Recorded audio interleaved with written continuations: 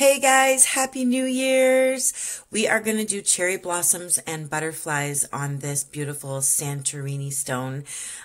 You do not have to use a Santorini stone, but if you can find a white stone or a lighter colored stone, or prime your stone with white paint before you do this step, that will work as well. So what I've done is I've really watered down some acrylic paints. So there's 3 different shades. There's jungle green, there's teal, and I believe like an aqua color. I will list all of these in the description. But what I've done is I've really watered them down, and now I'm using a sponge to daub it onto the rock and give it like a watercolor kind of background looking like a sky. That's what I'm going for. So it's like really super watered down acrylic paint. And then I am just dabbing it on with a sponge. Any sponge will work, but I will list these sponges from Martha Stewart in the description so that you know where I got mine. You don't have to buy the same ones. If they're too expensive, which I do find, you know, as an artist, I don't want to spend too much money creating. But these last a long time if you look after them. So they're worth the money. Trust me. If you have bought them recently and tried them out, they are amazing.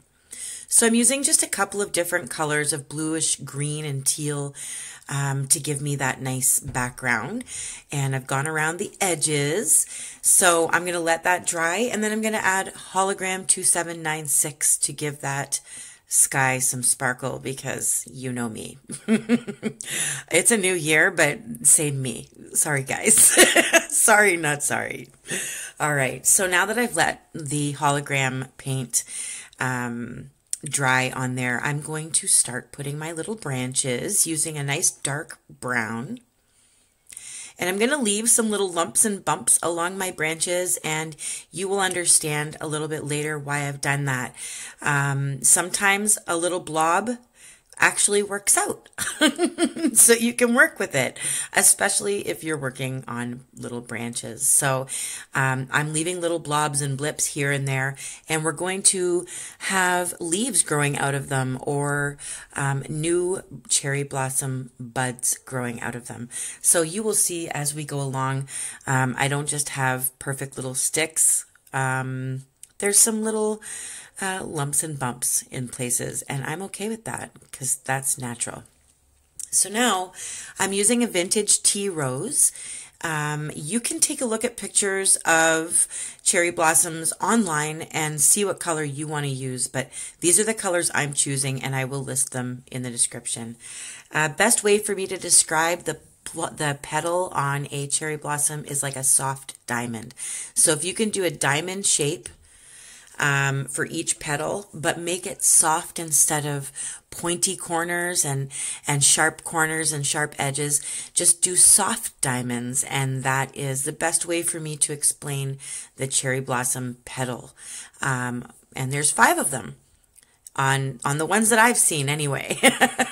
So on mine there are 5 petals. And they range from like a dark pink to a light pink. So I'm kind of going somewhere in the middle with mine. I'm going to be using a sponge as well to daub out all of the petals and get rid of all of my brush strokes, because I want to get rid of those.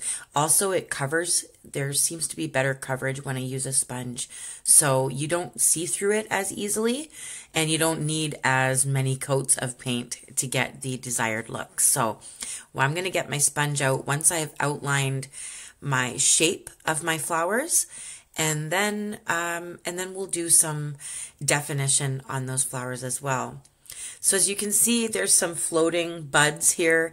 I will be attaching them to the branch a little bit later. I just want to get the pink used up so that I can close the lid and yeah, work on those a little bit later. As I said, I'm using a sponge again to just daub out all the brush strokes. I don't like that look, and it's completely optional for you guys if it's something that you guys don't actually mind. But it's just me. I find that it looks nicer and more even, I guess. It's easier to work with that way. So now what I'm doing is I'm adding a little bit of white. So I just want to lighten the inner portion of the flower. So I'm just going to add a little bit of white with my sponge. Not too much. I don't want to make it bright white. I just kind of want to lighten the inner portion and leave the outer edges that vintage pink. And I will be adding some magenta to part of the petals. And I'll show you that as well. It's just to give some of the flowers a little boost of color on the tips, kind of blushing, I guess. Like I've mentioned in other videos, I call it blushing because that's what it reminds me of. Just want to kind of blush some of the edges of these flowers with some magenta. And yeah, I'll show you. So here's the magenta, like I said. And I'm just going around some of the edges, not all the way around. And then I'm sponging it in while it's still wet, just to kind of blush that outer edge. I will go back in with magenta a little bit later when I'm outlining with black, just to define the edges of those petals a little bit more with magenta. Now you can't see what I'm doing. If you see my paintbrush flopping around, that's because I'm using a sponge, but my paintbrush is in the same hand that my sponge is in. So if it looks ridiculous, that's because I am. Welcome to Rachel's Rocks Canada 2020. Oh, I've missed you guys so much. I'm all moved in. I'm all happy to be moved in, but I am still dealing with children, still trying to work with children because they haven't gone back to school yet.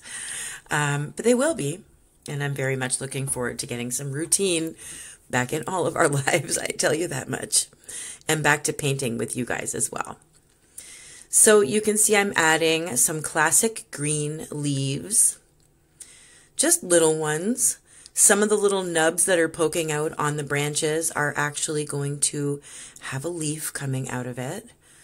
I'm using a classic green, but then I'm also going to go in with a lime green or a light green to just kind of highlight some of the leaves a little bit. But classic green is a good one to start with. It's a nice leaf green to me. I use it often with my leaves.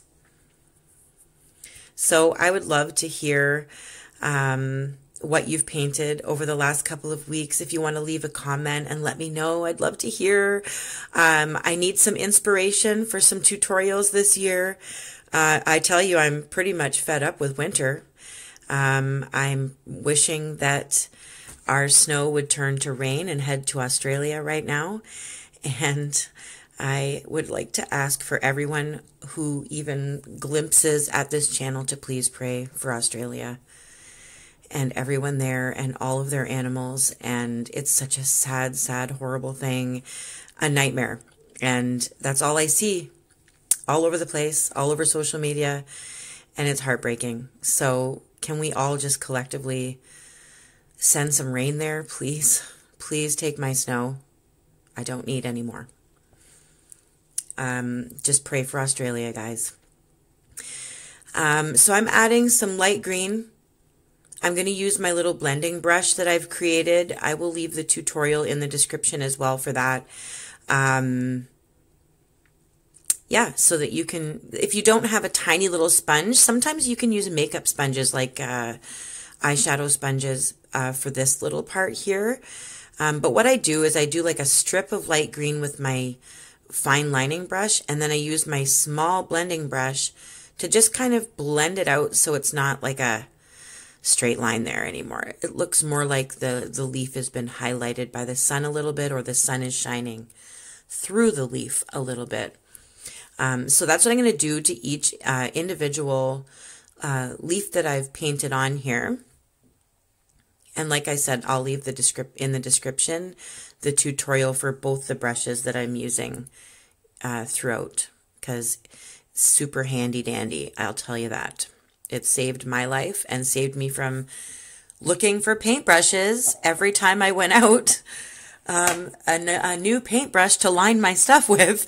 I never found anything that I could, like, I don't know if it's because I'm not professionally trained in artistry. I don't know if it's because I didn't go to school and was not taught how to handle a fine lining brush. But a lot of us aren't. So I figured out a way to do it and then shared it with you guys. And you guys seem to find lining a little bit easier. So now what I'm going to do is I'm going to outline all my leaves and all my flowers. I'm going to leave the branches alone. I think they're nice and dark and they stand out enough. So I'm just going to outline the flowers and the leaves and the buds, give them a little bit of an outline. I'm also, like I said, going to be adding a little bit more magenta as well, but I don't do it all in order of the way I'm speaking to you. So you'll see me add some magenta and then go back to the black and then add some more magenta. I'm actually kind of cleaning up my black lines and thinning them out using my magenta. So it kind of helps clean up some of the black that I have done too thick and it doesn't look very nice anymore. So you can easily go back and fix things. You just have to be creative about it. So I am outlining all of them. Once they're outlined, we'll work on the center part of the flower.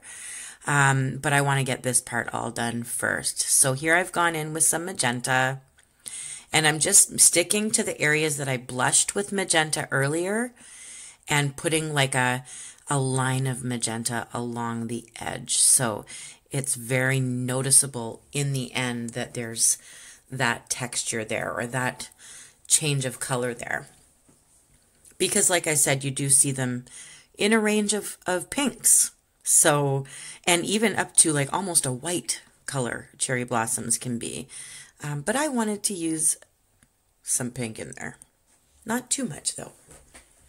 And I'm actually not going to put any kind of glitter on the petals, but you can. So it's just an option if you want to try that out. But I'm leaving the glitter to the background on this one. And Santorini stones are very glittery on their own, so you don't even have to do the painted watercolor background. You can leave it. If you have a Santorini stone and you're lucky enough to have one, you know, by all means, keep it that beautiful background.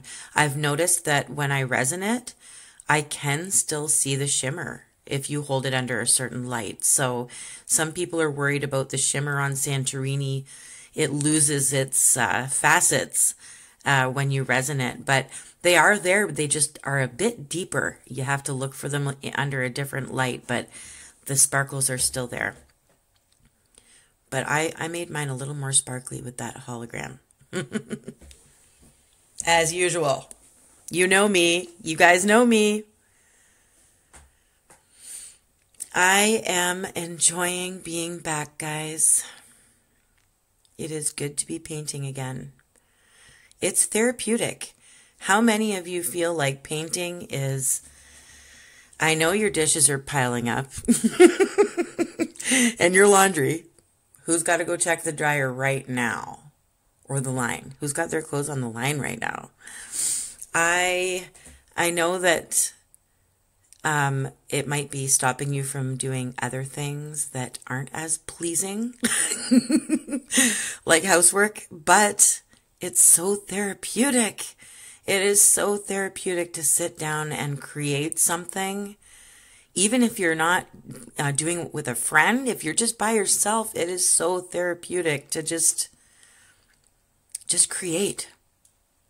Just let whatever happens happen. Come out that paintbrush and onto a stone or onto a canvas, onto a piece of wood or a mailbox. It's so uplifting and it just feels so good. So how many of you find art therapeutic? That's one of the things that I stress more than anything. It makes me feel good to do this. That's for sure. But then I go see my dishes. But I know you guys know what I'm talking about. Sometimes I've had to like push aside a bunch of stuff just to sit their dinner plates down. Bunch of rocks. That's what it is. So now I'm going to the center. Now that everything's been outlined to my liking, and carefully, of course, I'm going to the center with my blending brush again. So what I've done is I've used a little bit of berry wine and just sponged it on lightly in the center, not too much paint. You don't want it to be a thick layer. Then I went over top of that with just a little bit of black, just to darken it a little bit. And now I'm going back in with my berry wine, which I just introduced to you in a weird fashion. And I'm doing little hairs off of the center. If you've seen my gnomes, you've seen how I do like the little ball on their hat, where I just kind of like fan out a bunch of hairs. That's what I'm doing here as well. You don't necessarily need to do it in a clockwise or counterclockwise fashion. I'm just trying to make it look like there's a bunch of little hairs coming off of the center of the flower. And then I'm going to add some dots to the ends of those. And to me, that's what I see when I see a beautiful cherry blossom. So you can take a look at pictures, of course, online and go from there. You don't have to use my rendition, but this is just what my mind sees when I think of a cherry blossom. So I'm just going in with a dotting tool. You can use a toothpick. You can use anything that has a tip, like a pen that doesn't work anymore, you know, anything like that. And you can use it to dip in your paint and just leave tiny little dots in random spots where you just put all the hairs. And it just makes it look a little bit more like a cherry blossom. I love cherry blossoms. I have an owl tattoo. I have a mandala tattoo, which I created myself. I also have this big, long arm one that is begonias and eucalyptus, and it's just gorgeous. Shout out to Shalane at Annapeg Tattoo here in Sault Ste. Marie, Ontario. She is a fantastic artist and amazing person to sit down and talk to for a few hours. I know I've been in her chair for like at least, it could be more, 7 hours straight for some of mine. So, yeah, I would love to get cherry blossoms in my next tattoo. I'm really, really considering it. I probably won't be the one to create it though. I trust a paintbrush. I don't trust a pencil. I'm not good at drawing things. And that might not make sense to many people, but I really don't feel comfortable drawing, but I feel comfortable when I have a paintbrush in my hand. And that's only been, like, I'm self-taught, just started painting 7 years ago. First time. Except for, like, art class in grade school.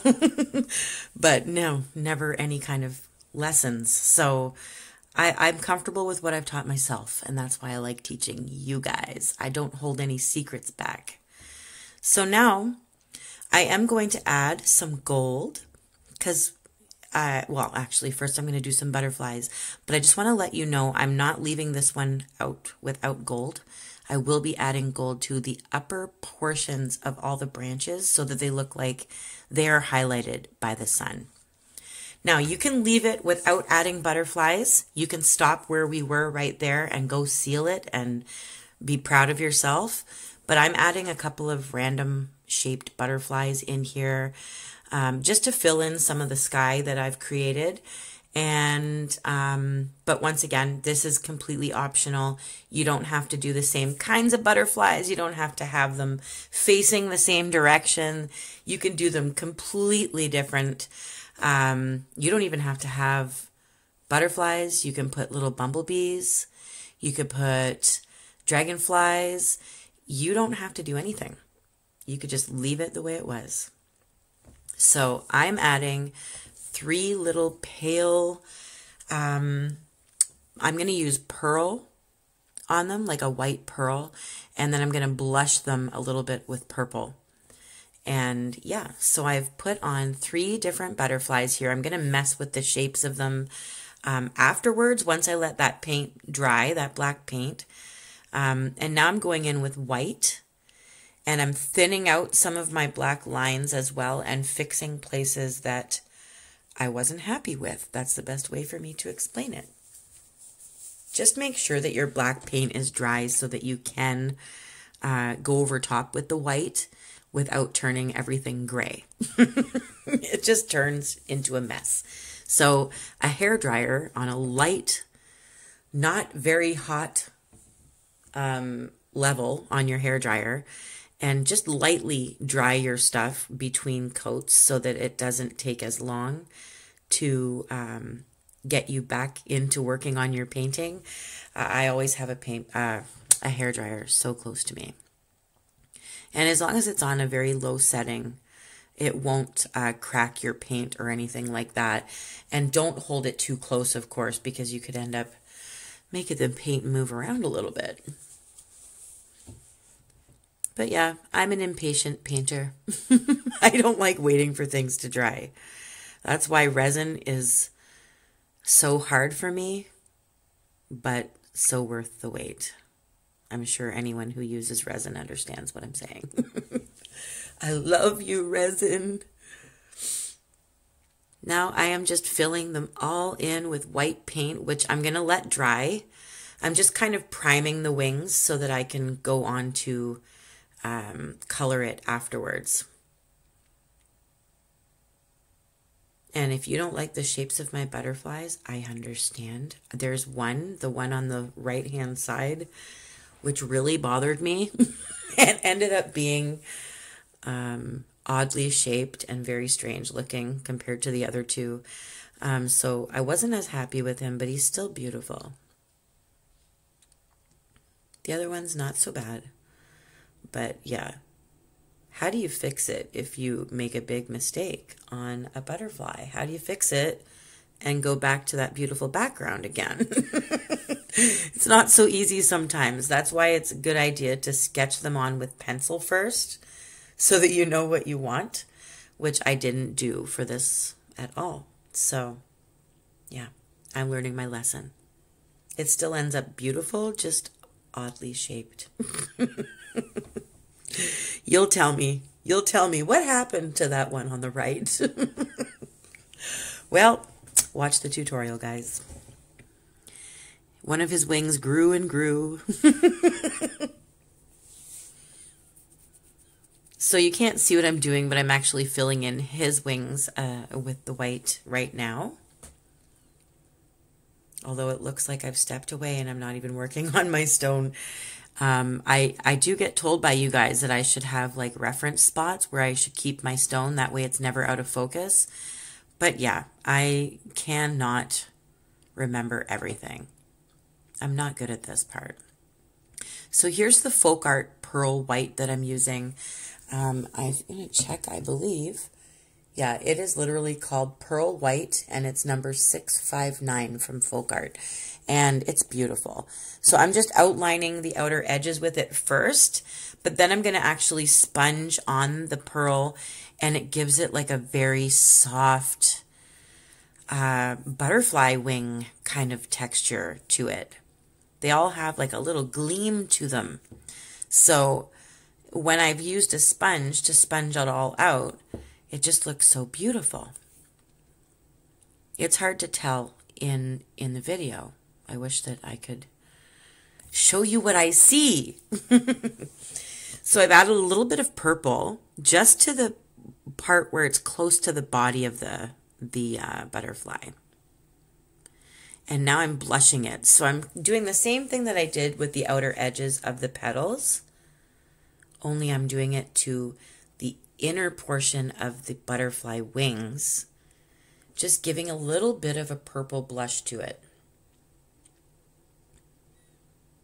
You can add as much of that blush as you want, but it's easier to do it while the pearl paint is still wet. Make sure you do it while it's still wet and then blush on. I use a little paintbrush to get it where I want it to be, and then I just sponge it out and make sure it looks blushed enough for me. So I'm adding a little bit more and then sponging it upwards in with the pearl paint and it all just ends up looking so pretty. You can use any color. You don't have to use purple. I wanted to keep the butterflies fairly light and not as distracting as the flowers. I wanted the flowers to really stand out. So I'm putting more detail in the flowers than what I am the butterflies. They're still going to be really pretty, but they're just simple. They're going to be more simple. So they're light. There's not going to be like any big designs or anything on their wings. Just the pearl and the blush of purple looks nice enough with everything else that's going on. So I'm just going to leave them rather plain. Now I will go in and outline their wings properly and fix their bodies a little bit. With each one, give them some antennae and yeah, keep them really super simple. Not going to do too much to distract our eyes away from the beautiful cherry blossoms and the sparkling background too. You don't need too much, to be honest. Once they're all outlined, I am going to go back in and thin out some of the black paint once it's dry, because some areas do get a little thicker by accident. And so yeah, I will go in with some pearl white again on the outer edges, just to kind of thin out the black. So you'll see each one will gradually get blushed. So pretty, just so pretty. And here I'm going in with the pearl paint, like I said, to thin out the black lines a little bit, just to clean it up. Super pretty. Very delicate looking. Like pearl paper butterflies.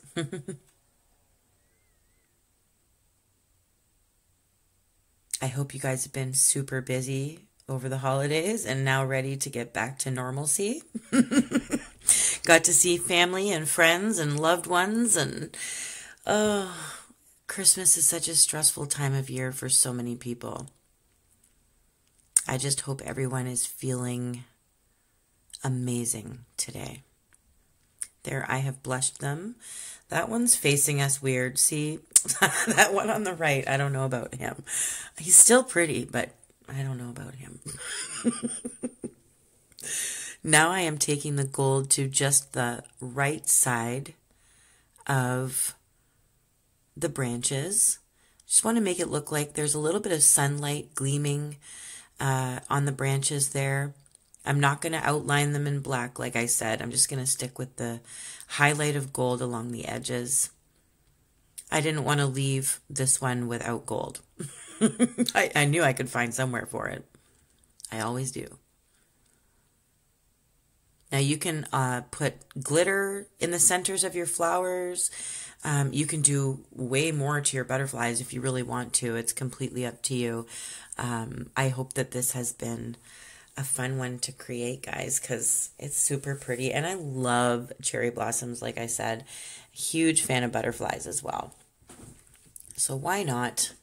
I have a few butterflies on my channel, but none of them are simple like this, but yet still so delicate and pretty. So I hope that they were fun for you, and you can now take this with you and create. I'm going to put my initials, RM. I'm going to add a little bit of gold to the edge of my RM as well, just to fancy it up a little. What do you think, guys? I'm sure you want to see it resined, right? That's like my favorite part in the whole video. How many of you like the resin part? Here comes, don't mind my funny background. Here it is. You can see all that glitter. You can see the beautiful watercolor background nicely. The pearl on the butterflies really stand out now. It's so beautiful. I love you guys. You know I've missed you. So glad to be back. I'm going to be working on some more for you. So get excited. Get your paintbrushes ready. And I love you. Thank you guys for being patient, waiting for me. Bye.